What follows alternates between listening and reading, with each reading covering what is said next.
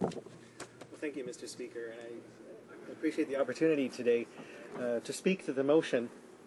And I wanted to start first with a review of some numbers, of some facts, because they are. I think it's very important to feel the force of these facts. But before I do that, before I talk about numbers, I want to acknowledge that these numbers are made up of individual lives. And I want to repeat something that I heard from my colleague from St. Paul's who presented the motion, which is, I think, a very important thing to say. And she said something like this, that in this world, each victim may be just one woman, but to the family and loved ones of each of these victims, each woman means the world. And I just want to say that we must remember the value of every person, each person who lives on the margins of our society. And it's with this in mind that I want to discuss some of the numbers, to bring up some of the numbers. The Native Women's Association of Canada estimates that the number of female homicides in Canada is 10% of them is of Native women, whereas they represent only 3% of the female population of Canada. And over 600 cases of missing or murdered Aboriginal women and girls have been documented by NWAC.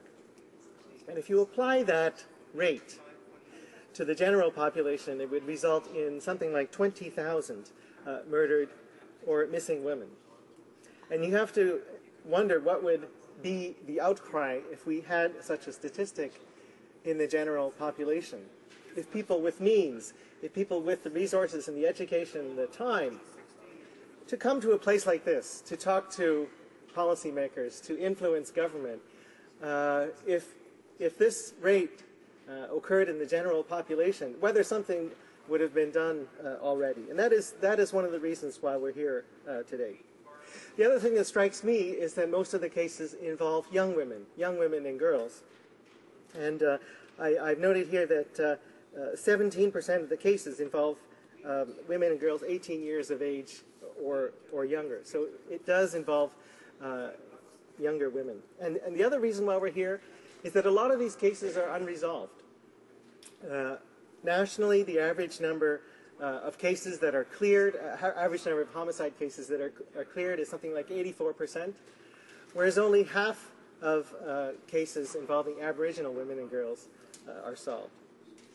Now, Mr. Speaker, I'm really happy to stand here today not only to speak to the motion, but to respond to what the government members have said today.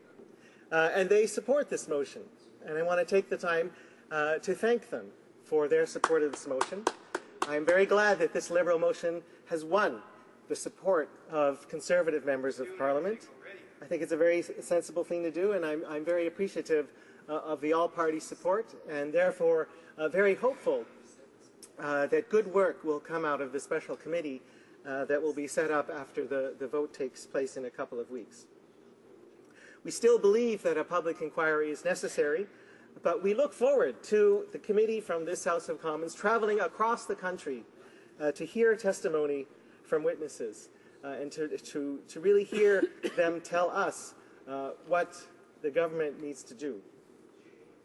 We should also summarize some of the deficiencies that have been pointed out. And we've had a report this week from Human Rights Watch where they've heard testimony from Indigenous women and girls about deficiencies in our policing system, which prevent, I'm sure, the overwhelming number of good men and women who work in the RCMP and other police forces to protect us, that prevent them from adequately protecting Aboriginal women and girls.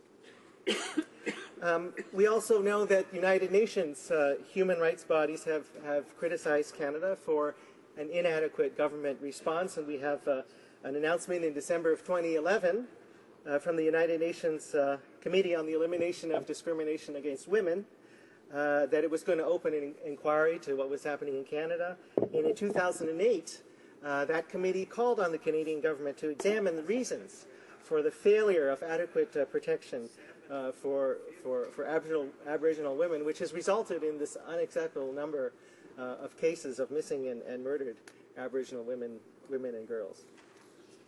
Now, we've heard today about some of the measures that the government has taken. For example, the RCMP's National Centre for Missing Persons and Unidentified Remains, for which a national website was launched at the end of January.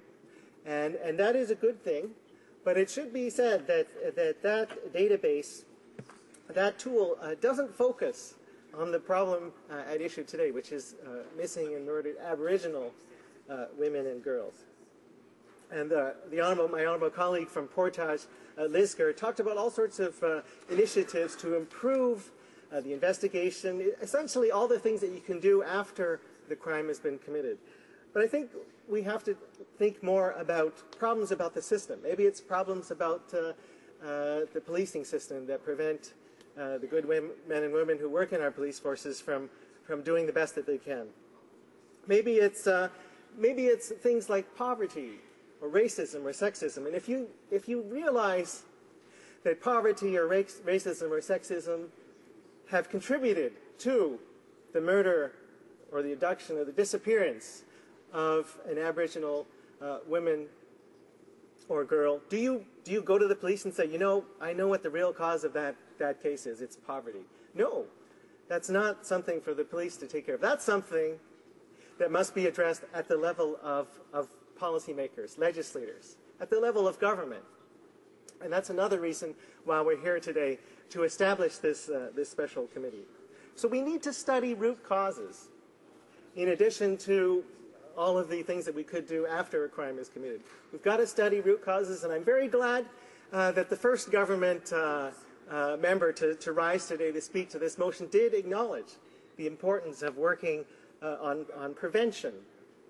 So we have to ask the question, is there something in our system of policing that results in inadequate protection for Aboriginal women and girls? We have to ask, what is the role of poverty or of racism or of sexism or of a lack of awareness in the general population? And we also need to know, and this is why the motion today mentions travel across the country to consult with people across the country. We must do our work in conjunction with Aboriginal communities. We need leadership from not only the federal government, but from communities across the country, working together, from Indigenous communities, to develop and implement a national action plan on violence against Indigenous women that really address the structural roots and the causes of violence, and the accountability mechanisms for ensuring that whatever plan we put into place really gets carried out and the results measured. Mr. Speaker, we have to explain why there has been so far. I mean, another reason for acting now is that there has been incomplete efforts. For example, the current government funds the Native Women's Association, but says that they can't use the money for Sisters in Spirit. And that project, Sisters in Spirit, was really focused on violence against Aboriginal women and girls. We have committee work that was begun in this place in 2010, which was interrupted by the election of 2011. So I'm very glad that we're on the path today, Mr. Speaker. We're on the path because the Liberal Party has won the support of the government for this motion to set up a special committee, and so we're happy that we've been able to take at least this beginning step to address the injustices and the inequities suffered by those living at the margins of our society.